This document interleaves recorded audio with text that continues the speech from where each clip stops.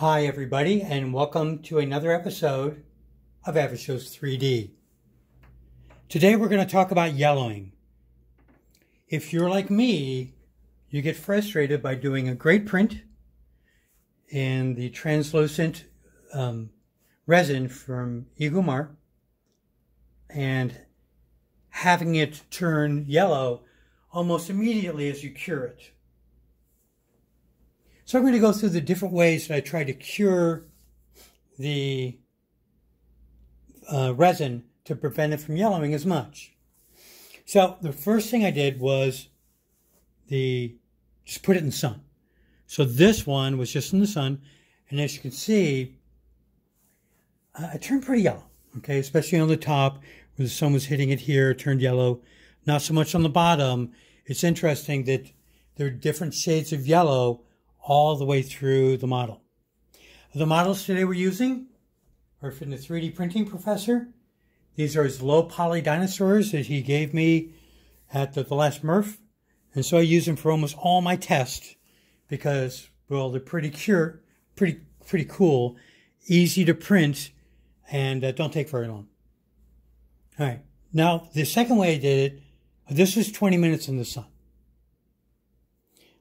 Then I used my curing station, and this was 20 minutes in my curing station. Not as yellow, but still kind of yellow. This was done in a water bath. Oh, no, I take it back. This was done on the turntable, so you can see that this part's a little bit more yellow than this part because it got hit more with light. That's one of the reasons you might think about using a water bath instead of just a turntable on your curing station, to make sure that there's an even yellowing through your model. Okay, and last but not least, I read on a web page about not even curing it. Instead, spraying on gloss varnish with UV blockers in it and not curing it at all.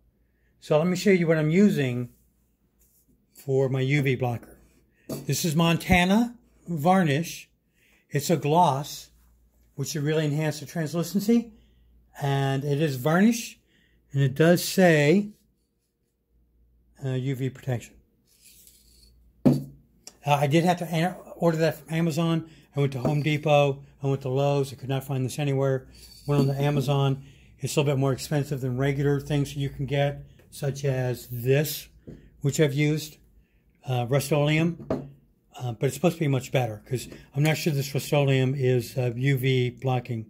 It's UV resistant, as you can see there.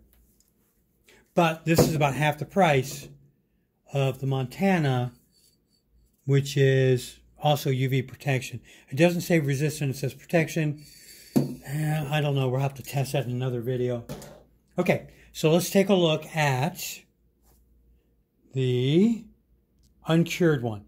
So I took this right out, kept it inside, so it never went out in the sun, and I sprayed it with the varnish. That's pretty translucent. Compared to these guys, it really didn't turn yellow at all. But I think it went a little bit yellow because some of the lights in my house, I thought, well, maybe they are causing it to go yellow. I have these basic daylight lights, and I think that might be slightly in the UV spectrum. So I used another test, and what I did was I took a garbage bag, turned out all the lights, stuck one of these in the garbage bag, brought it in the kitchen with the lights off, cleaned it with only an LED light, and then sprayed it. So this has never been in any kind of light except a little bit of UV, or I'm sorry, LED. And I got these results here. As I look at this, it's a little bit clearer, but not much. Let's go ahead and zoom in a little bit here. Okay, you can see this one is slightly yellow, and this one isn't at all. This is not cured. I just sprayed it with varnish, and it seemed to really do the trick. It stopped it from yellowing as much. So if you have pieces or parts that you want to ensure doesn't yellow over time, Definitely don't cure it. What I did was I washed it in mean green, did a rinse in isopropyl alcohol, and then cleaned it off with water and let it dry. And it came out really well. It's not sticky like uncured resin because there's a layer of varnish, and it seems to work well. All right. As far as UV protection, I did take one similar to this because I did a couple, as you can see. Stuck it out in the sun, and it's not a UV blocker, it's UV protection, and that yellowed a little bit. So the only way you can keep it from yellowing is never take it outside. All right? Because no matter what you do, the UV is going to get to it. If you know of a UV blocker that can be used instead of just UV resistant, I would definitely like to hear about it. I definitely don't want to have this like stuck inside and never near a window or any kind of light coming in the house. All right, well, that does it for our episode of Get the Yellow Out. As always, subscribe, and you have a great day.